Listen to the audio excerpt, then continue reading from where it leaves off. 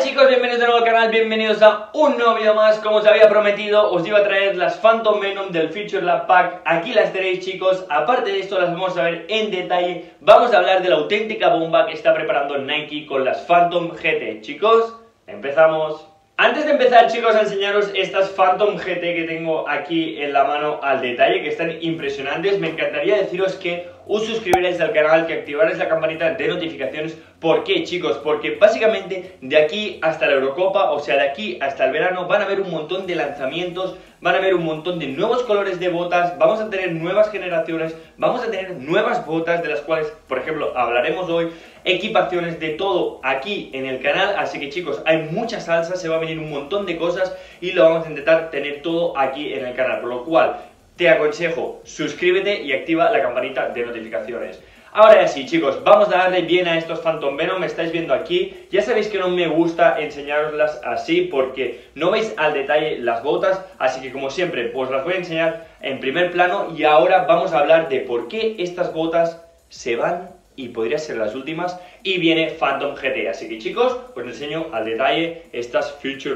Pack. Chicos, vamos a ver estas Phantom Venom al detalle. Os voy a enseñar todos los secretos de estas Phantom Venom Future Pack. Vamos a hablar un poquito de las botas, aunque seguramente muchísimos de vosotros ya las conocéis. Acordaros, Future Pack, esta combinación de colores de rojo y negro, que la verdad es que como estáis viendo le quedan espectaculares a estas Phantom Venom. Botas especiales chicos para delanteros. Ya sabéis que son unas botas que han sido creadas especialmente para delanteros. Y una de las cosas que más me están molando de estas Phantom Venom, nada más verlas, mirad aquí el swoosh en 3D, en este plateado.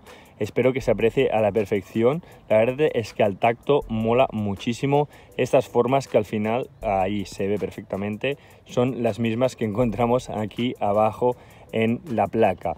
Las Phantom Venom, chicos, botas de Fly, todo el mundo ya las conocéis, con Precision Power, con zonas de golpeo especialmente para los delanteros. Mirad cómo brilla aquí en el negro, y All Conditions Control. Dejadme en los comentarios chicos qué os parecen esta combinación de colores de la Phantom Venom. Vamos a ver también la otra, donde os voy a enseñar.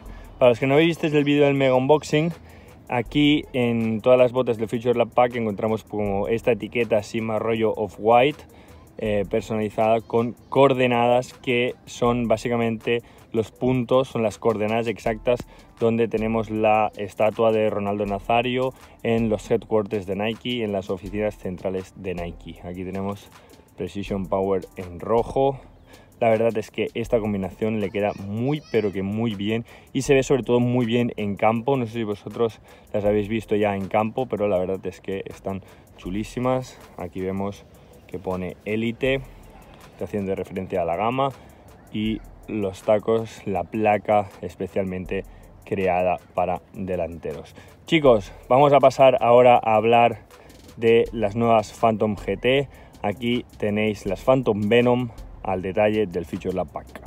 Chicos, hemos vuelto aquí al setup, acabamos de ver estas Phantom Venom del Future Pack al detalle. Muchísimas gracias por todo el apoyo que le habéis dado al vídeo del mega unboxing del Future Pack. Pero bueno chicos, ahora toca hablar de las Phantom GT. ¿Va a ser este el último color de Phantom Venom? Pues no chicos, aún queda el del Retro Pack, del cual también ya hemos hablado aquí en el canal, y otro color más de Phantom Venom GT, que ese sí que va a ser el último. Nuevas imágenes de la Phantom GT, como estáis viendo aquí chicos. Cavani, Icardi, jugadores del PSG, Thiago Silva también, y algún jugador de la Roma ya la han estado probando, y tenemos imágenes más nítidas donde podemos ver los grandes cambios entre Phantom GT y estas Phantom Venom. Voy a coger una Mercurial Vapor 13 porque chicos, fijaros en el upper de esta nueva Phantom GT, fijaros cómo se parece con toda esta zona del tobillo y lengüeta de la Vapor 13. Es también una bota de Flyknit, material de hilo, esta nueva Phantom GT, de una sola pieza, y han querido recrear pues toda esta zona muy parecido al de la Vapor 13, que evidentemente les está dando unos grandes resultados. Nos olvidamos de las botas de dos piezas, como tenemos aquí en la Phantom Venom, como estáis viendo, botas de dos piezas, y cogemos una bota de una sola pieza de Flyknit muy parecida a lo que acabamos de ver ahora de la Vapor. 13, que mejorará muchísimo, chicos, el ajuste de la bota. Otro de los cambios que podemos ver en esta nueva Phantom GT, como estáis viendo, es el sistema de lazado. Es un sistema de lazado que también está hacia el lado, no es un sistema de lazado central, como el mismo que podemos encontrar en la Phantom Venom. Como estáis viendo, este también, ya hemos hablado muchísimas veces, está hacia un lado, por lo cual dejamos más zona de contacto libre con el balón. Pero, si os fijáis, el de la Phantom GT no está recubierto, sino que está al aire. Aquí tenemos esta pequeña inserción de Flyknit que nos cubría los cordones. Este sistema de lazado, junto con que solo tenemos la bota de una sola pieza, lo que va a hacer es que este extra de ajuste de los cordones nos va a venir genial para poder asegurar la bota a nuestro pie. Cosas, chicos, que podemos ver en las imágenes y que muchísimos de vosotros os preguntaréis: ¿tiene sistema de golpeo como lo tenía esta Phantom Venom? Pues por lo que se ve aquí, sí que tiene alguna rugosidad, algo de material de goma por encima del upper, pero es muchísimo más discreto que el que teníamos en esta Phantom Venom. ¿Os acordáis del Precision Power?